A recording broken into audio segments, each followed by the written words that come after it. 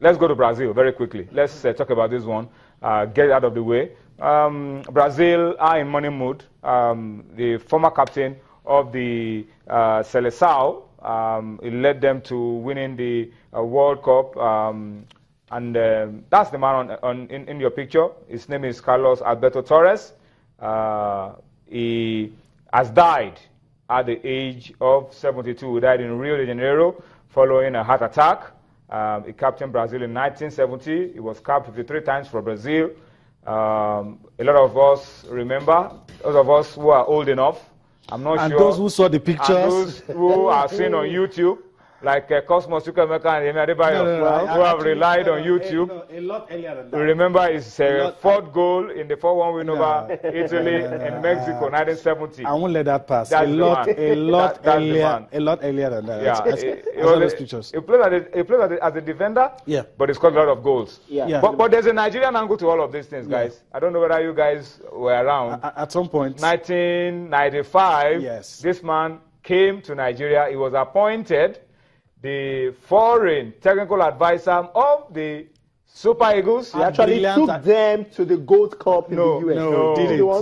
He didn't. Had brilliant ideas. He came in to Lagos. That time the NFF office was still in Lagos. Ogunlano Drive, to be precise. Okay. And there was an elaborate World Press Conference where he was unveiled as the new technical advisor of the Super Eagles of Nigeria. So what happened? And so he came and he told the Nigerian Golf Association at that time that he wants to get back, go and prepare fully in Brazil, come back with his tactical board and all the things he will need to do the job. And he never came back. So he went back to Brazil to go and get ready to resume. And never came back. And he didn't resume again.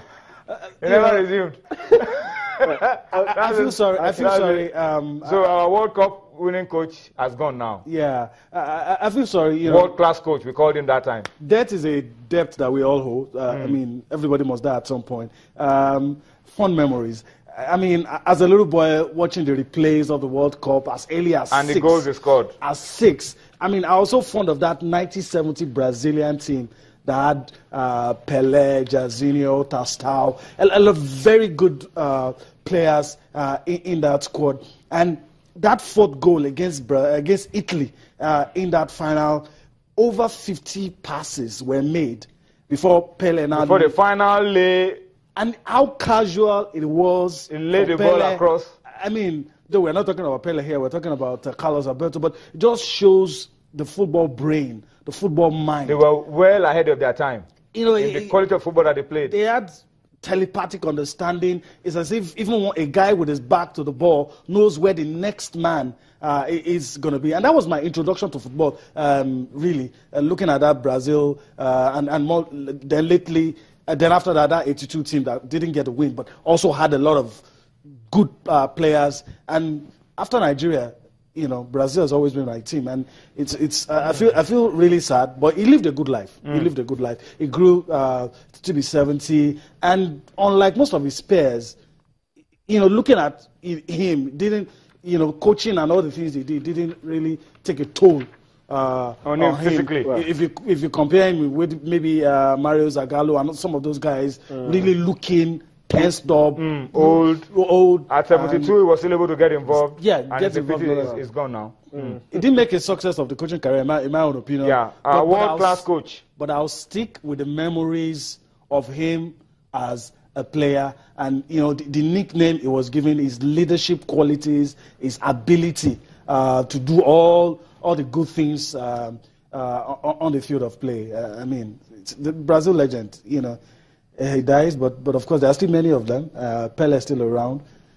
But this one, he was a great man. That's just, I'm sure. That's the summary of it. Yeah, the summary of it. All right, so forget about my story. Forget about all I told you about how he came and he never resumed. Forget about that. Let's just celebrate Carlos Alberto Torres for what he was able to do for football. Unfortunately, we didn't see him come to Nigeria to do anything, but at least we remember what he did for football. Guys, before we go on, let me just quickly tell you that games are going on.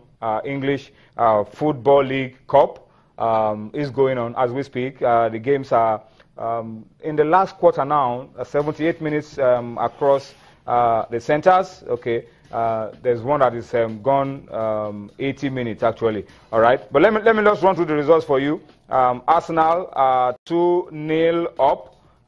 That's very comforting for Yemi Adebayo and for Cosmos Chukwemeka. So Arsenal are 2-0 up. That's some good news. All right. Bristol City are 2-0 down at home to All City in that one. Leeds United, Norwich still 1-1. Liverpool are 2-1 up over Tottenham. Newcastle have gone goal crazy. They're hammering Preston Norton 4-0 as we speak. All these games. Although it must be said that Liverpool and Tottenham played weekend sides. Pretty much. Resting some of their key guys. Full strength sides, and you understand that both teams really see themselves as title contenders. And that's why. So I don't want to read too much meaning into whoever wins. Even for the Arsenal game. Oxlade, Chamberlain with the 2 goals for Arsenal. Very weekend side in that one. I'm just hoping that Reading don't come with their A game. and of course, Newcastle are beating Preston North End. Yes, 4-0. 10-man Preston North End, so you would understand that Newcastle will be able to beat them. Although they considered a goal before a man got sent off. They were already under pressure. But Newcastle have been in good form this season. It looks like they want to make a quick return. Yeah, I think keeping Rafael Benitez was a good idea. Was a good idea. Very was good key.